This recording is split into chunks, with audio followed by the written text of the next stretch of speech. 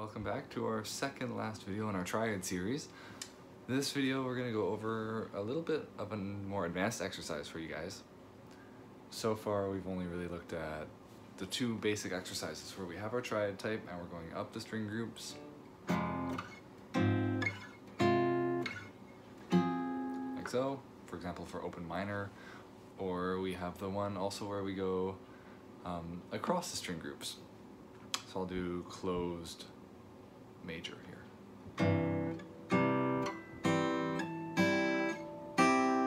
can see we travel in one section across and then you're free to go up that final string group, but you go across.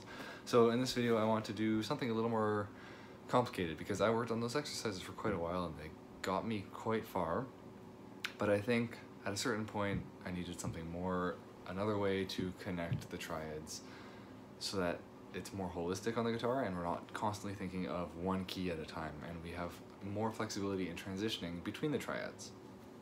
So this exercise, I got the idea from Miles Okazaki from his book Fundamentals of Guitar, one of my favorites. Has tons of useful information. I would highly recommend buying it and just going through it yourself.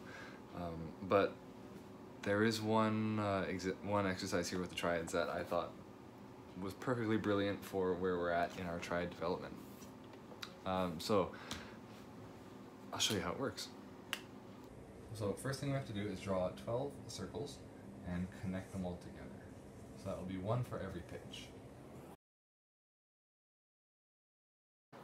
Alright, now I will fill in the pitches completely at random.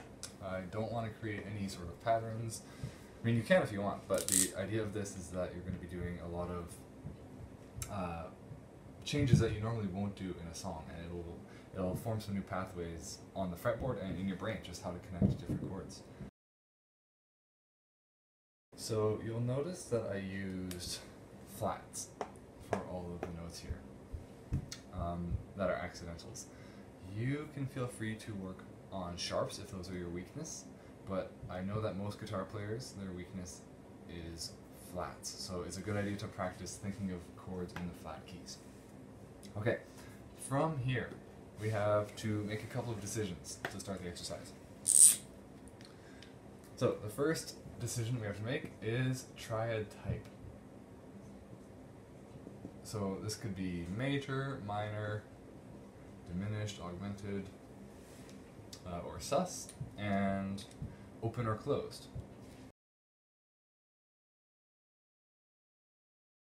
So now that we've got that set up, we can actually do a kind of basic version of the exercise, where you want to start with it. So I'm going to pick major closed because that's where we started in our triad journey, and just for simplicity's sake as well. So you can see here I've picked string 2, 3, and 4, and I've picked root position A major. So basically what I'm going to do from here is I'm going to read from left to right, top to bottom, our chart. So let me draw an arrow to show which way I'm going to do this one. So here, here, and here. Now, the tricky part is you have to voice lead. What that means is you have to go to the closest inversion of the next triad. So the first one, pretty easy. A to B flat, that's one fret apart, so I can just start with my A triad and then go up to B flat.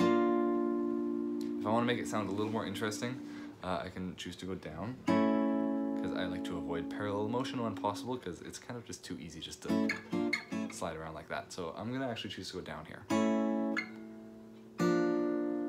So I am now in second inversion of B flat. Alright, the next triad is E. So I have to think, where is going to be the closest E? I have two options, up or down, to find it. So if I go up, I'm going to be in this first inversion.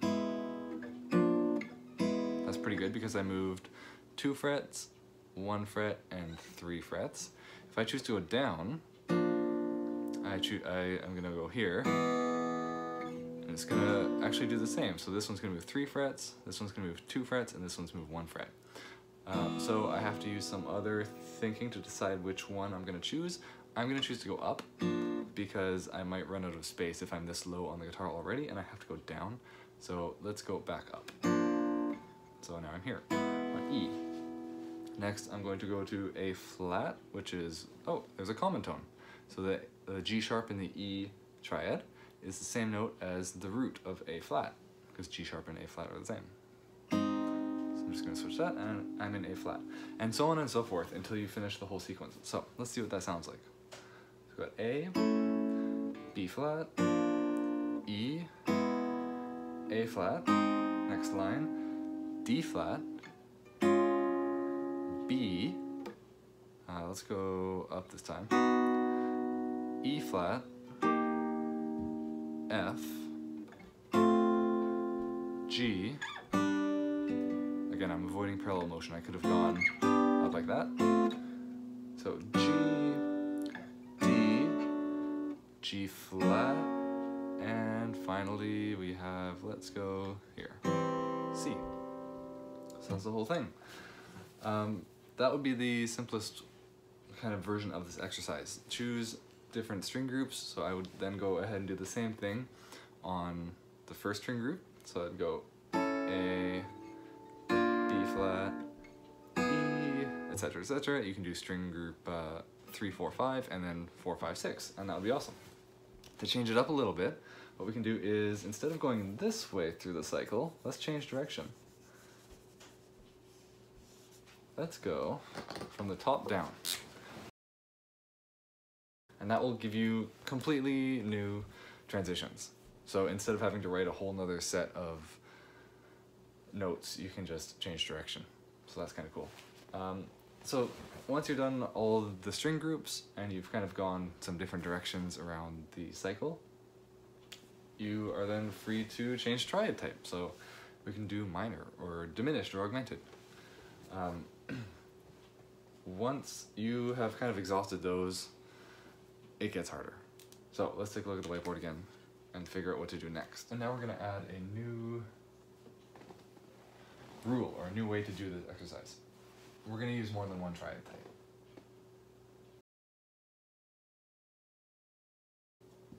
Got a nice example here. Let's do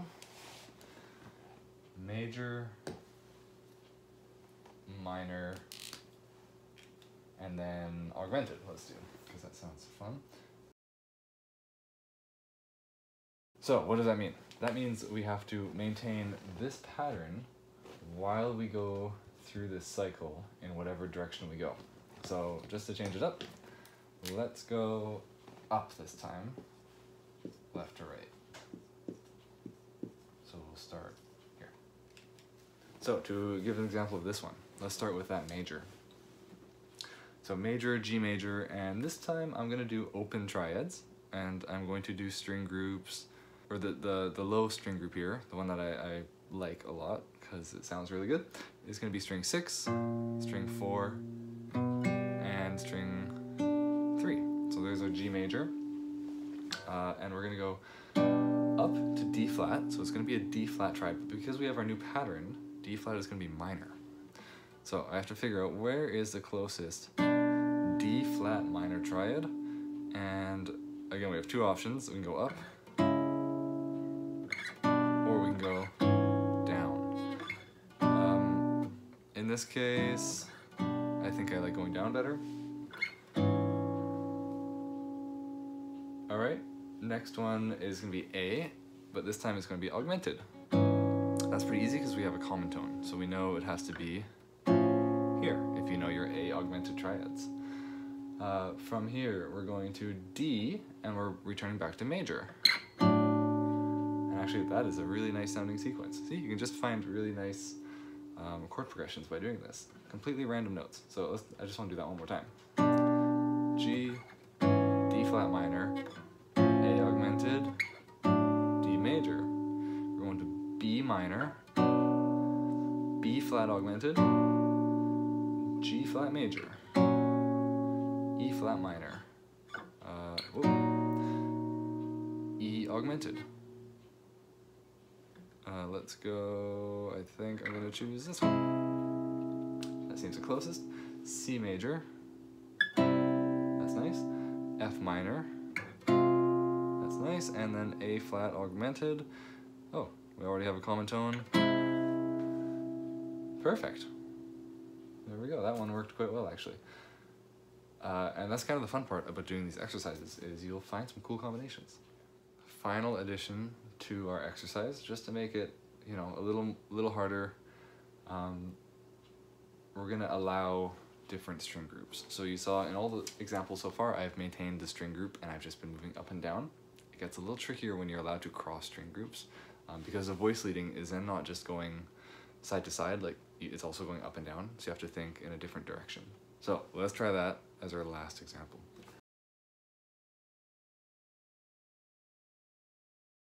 So you can see I want to go right to left, starting top to bottom. And I think I will use the major minor augmented again, because that was kind of cool. And this time I'm just going to pick a random spot to start and then try to voice lead from there. So we'll see how this goes. So I'm going to start A flat major. Let's not start in root position. How about A flat major here? So I have open triad again, I've chosen. Just because I like how they sound. Alright, so A flat to E minor. So I stayed on the same strings there. To B flat augmented. Let's go, that's a pretty easy switch.